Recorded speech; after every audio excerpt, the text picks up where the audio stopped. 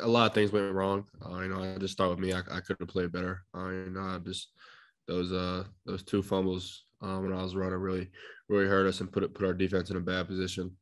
So that hurt us early on, and I just think all around we just have stuff we can clean up. Just credit to those guys. They played hard.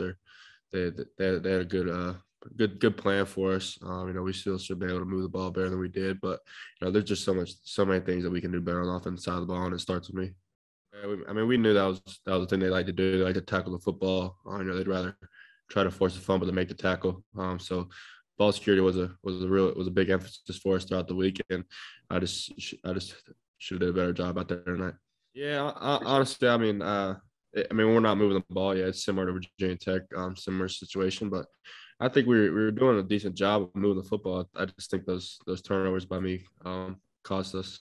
So I think we have so many things that we can clean up, and like I said, it starts to me. So there's still a lot of football left to be played. So we just got to keep our head up, keep working, and just keep getting better every single day.